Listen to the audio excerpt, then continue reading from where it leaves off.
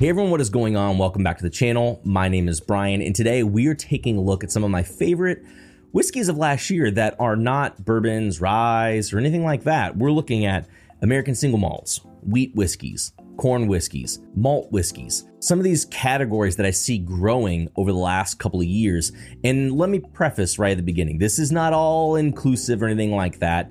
You know, this is something that at the beginning of last year when I was making my lists, I said, hey, this is a category I want to watch for. And so I've tried to do that, but it's not necessarily a category I've done a lot of seeking out or anything like that. So this is not going to be a top list necessarily like 10 down to 1. These are just going to be some brands and bottles that I've really enjoyed this year that fall into this category, and I'm going to keep watching this year. My suggestion is maybe you should too, if you're looking for something that's a little bit different, but still delicious. Let's go ahead and jump right into the first one, and this is the Hulling Station. This is a straight wheat whiskey. Now, we have done a pick of that for Sealbox, some cask strength, a little bit older, but this one is 90 proof, and I feel like I see this on a lot of liquor store shelves. It's a bottle that I feel like kind of can easily go overlooked. This is one of those bottles that I feel like it's kind of got an interesting earthiness to it. However, it also, to me, has like a funkiness or slight perfuminess that also tastes a little bit dusty. And so it's one that I often go to now. Admittedly, there are other people I've let try on this and they're like, oh, it's fine. So maybe I personally like this a little bit more than others do. The thing I think I like the most about it is, again, it's got some earthiness. It's got something that's very fresh to me. So a note that I like to use sometimes is like fresh grass, or like it's very earthy in a really interesting way. In older pours, sometimes you notice that and you're like, hey, maybe the whiskey has gotten to the edge of the wood in the barrel where it's touching more outside environments than it is inside environments. So you're getting kind of mossy flavors or dirt kind of flavors, or it's kind of weird. And you might be like, dude, why is this guy starting the video off like this? Click off. But this is a really interesting pour, and definitely one that, again, if you like something that's a little different, you want an easy drinking pour. Again, this is 90 proof, very specific flavor, maybe a specific palate looking for it, but I've been really enjoying this one. That's a straight wheat whiskey, Hulling Station. That's from Old Dominic.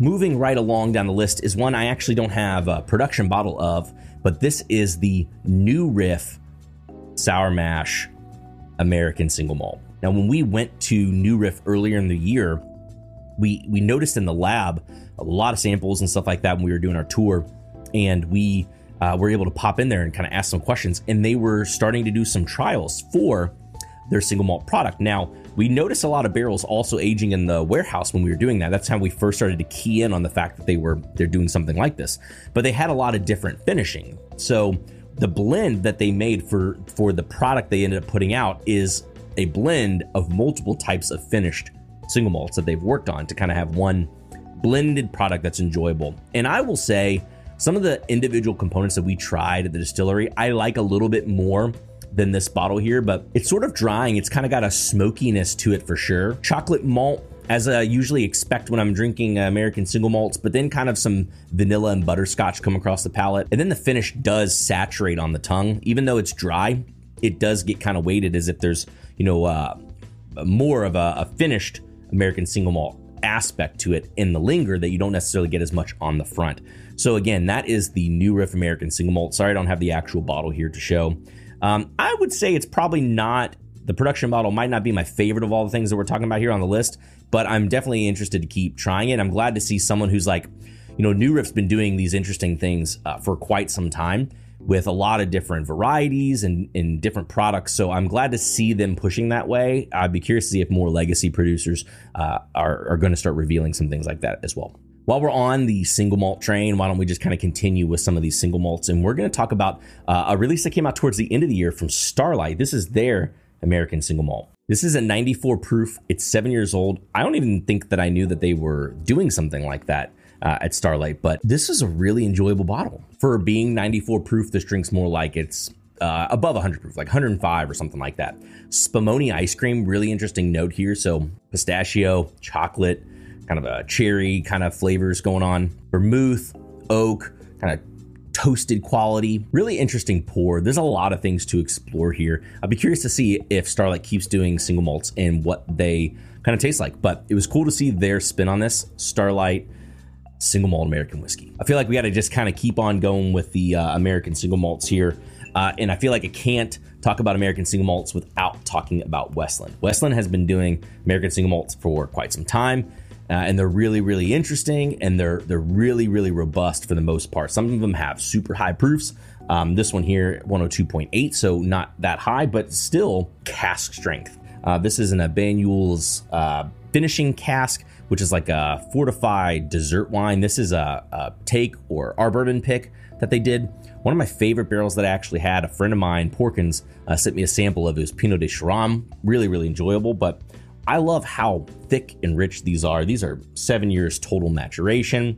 This is a 5 malt barley. They go through and they give a whole lot of details about their specific bottle. So a lot of interesting transparency that goes on with those. This bottle specifically, a lot of leather, a lot of fruit, a lot of tannins, a lot of caramelized sugar notes, sticky all over the place. This is a great example just all around of like what I love about Westland American Single Malt bottles. Again, this is from somebody who is a novice. I'm not humongously versed on Westland specifically or all the different types of finishing that they do, but I'm learning to grow in the category, and I figured here, maybe you all as well.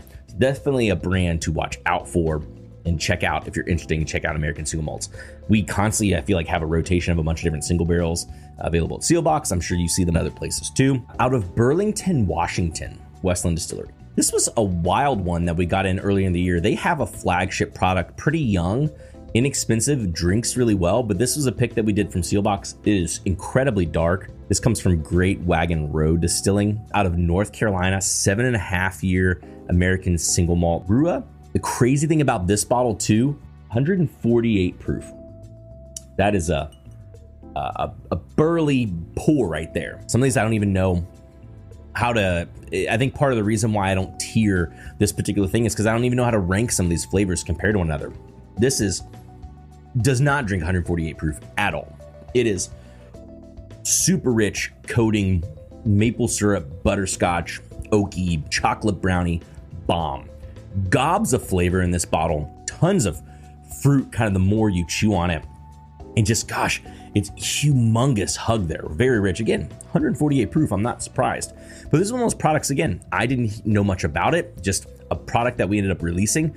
But it's one, again, I want to either put on your radar or just say, bottles like this, I feel like I see them spring up all the time. And so hopefully you all can look for products, bottles like that. This is a really interesting one. All right, we talked about Westland. Another one I feel like you see a lot of people talk about is Westward. They're out of Portland, Oregon. This one, bottled 125 proof. It was about 4 years, 8 months, so not quite 5 years old. The flavors that come from this, and this is a single barrel, so maybe this isn't all inclusive, so I'm sorry about that, but man, it's like strawberry yogurt, peach ring candy, finishing with coffee cake. Tons of flavor to explore. I feel like you maybe notice the malted barley more on this one than others. That's not necessarily a negative thing, but it kind of has like a beer-like element to this one more so than the others, but packed with flavor. Definitely a brand I feel like, just from the types of flavors I got out of this bottle, one that I want to keep watching for. It's definitely another brand to keep on your radar. Westward. We are going to finish this video off with a wheat whiskey, a corn whiskey, and a malt whiskey. Tried this at the very beginning of the year. I've been a fan of it all year long. This was an incredible bottle. It's almost empty. This is the Exceptional Series from Rare Character. This one particularly came from Liquor Junction, Mass Bourbon Alliance. You've probably seen me talk about that on Instagram. I've probably done a video of it here, but enormous flavor. This was really interesting to start seeing these barrels release from the Exceptional Series. And this one was 14.5 years old. Huge flavors here that goes toe to toe with some other really, really big hitting bourbons if you really wanted to go head to head with that. But this is a bottle too that we've seen more releases come out, different stores, different markets, different areas, all over the place. Sealbox, we picked 2. D picked a 10-year-old barrel. I picked a 13-year-old barrel. But these malt whiskeys are really, really intriguing in terms of their flavor profiles. If you can get your hands on one, I feel like I'm seeing more groups pop out with them. So I'm hoping that, and in some online distribution as well. So I'm hoping that if you're interested in kind of getting trying a malt whiskey, something that again, just gives a little bit different interpretation of some of the flavors that we have in our bourbons, our ryes, whatever. This is obviously malt forward percentage in the recipe. really interesting flavors that are adjacent, similar to what you're going to find in bourbons, and can go head to head with some really good bourbons, but is not. That's a malt whiskey. We're talking about the Exceptional Series from Rare Character. This specific bottle did not come out last year, but I feel like I got to bring it up. I was going to talk about the Heaven Hill 20 year, which the Heritage Collection that they did, their corn whiskey, but I don't have a bottle of it here when I was recording. So I decided, you know what, I can grab the American corn whiskey from Dancing Goat. This was 100% American corn whiskey. This is a pick that we had done with my old podcast with Drew P, the Intra Proof podcast. This thing is a banger. Humongous flavor. This pulls me in all types of directions. Huge oakiness, huge spice, tons of stuff going on. I will have it known, you know, just being a corn whiskey doesn't necessarily mean it's not a bourbon. I forget what's the case with Dancing Goat, but you know, in order to be considered a bourbon, even if it's 100% corn, 99% corn, whatever, has to go into new charred oak barrels. So in the case of Mellow Corn or the Heaven Hill Heritage Collection 20 year, those are corn whiskeys because they are not in new charred oak barrels. I actually forget what the case is with this one. So maybe this one actually could be called a bourbon and they still choose to call it a corn whiskey because it's corn whiskey. Don't actually know. So jump down below, correct me in the comments if I'm saying something incorrectly, but doesn't matter.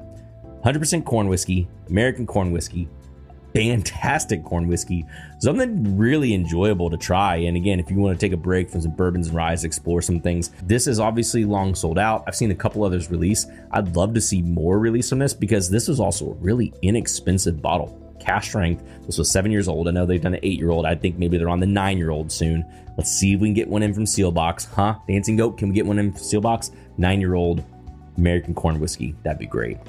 Definitely something to check out. And then last on the list does come from a heritage brand. Since we don't have the Heaven Hill 20 to talk about, we're going to talk about this bottle that came in the select stock. This was from the You Do Bourbon Pick Experience. This was a 14-year-old wheat whiskey, and it came in at 135.8 proof. So I got to go and bottle this myself. Tasted this bottle as well as a Larceny barrel proof, Elijah Craig barrel proof, Bernheim as well. This was crazy. You know, we've seen in the Parker's Heritage collection already, they did the Heavy Char wheat whiskey, 11 years old. So we know that they have wheat whiskeys like that. So again, as opposed to a bourbon or rye, this means that it's more wheat forward in its recipe. And this thing is a huge fudge brownie, oaky brown sugar bomb. Lots of dark cherry underneath on the palate too. But this is actually one of the first pours. I feel like wheated bourbons, there are a lot of times that I feel like I'm told they should be softer, but they still come with a lot of spice to them. And this wheat whiskey is one that I notice for how high the proof is and how robust this pour is. I don't notice all these big attacking spices. And so you have a humongous pour that's like kind of into stag level, into like those older Elijah Craig barrel proof levels in terms of like its bombarding rich flavor profile attacking you, but a little bit smoother. And I think that's one thing that I really, really appreciate about that. Again, a lot of dark notes with the brownie, and then just some sweetness comes in with the brown sugar. Huge flavor, incredibly enjoyable. I'm glad I get a chance to bottle that. I'd be curious to see if Heaven Hill does any more wheat whiskey releases. They might have done some younger ones. They've been doing a lot of really interesting things through the select stock program, rolling out through the You Do Bourbon Experience. So I'd be curious to hear if you all tried any other ones in other tastings that are just ones that I didn't end up going to. But this was a fantastic release as well. And that's the list. That's a whole bunch of bottles that just are not bourbons and ryes that I enjoyed in 2023. Not tiered, as we said, but my hope is that it gives you an idea of some other really, really great pours that came out this year that are not the traditional pours that people generally chase after. And I'd love to hear from you all. Let me know some of your favorite American Single Malts, some of your favorite wheat whiskeys, corn whiskeys, malt whiskeys. If you all have had other brands, jump down below. Let me know. Again, like I said, I am no pro on this at all. I just find whiskeys that I really enjoy, and I want to share them with you and hope that you all can enjoy them as well. Let me know what you want to hear me talk about in upcoming videos. I'd like to continue to bring content that you all are interested in hearing me talk about. So let me know down in the comments below. Thanks again, as always, for tuning in to another video, guys. Hope it was insightful, informational. Until next time, we'll see you all later.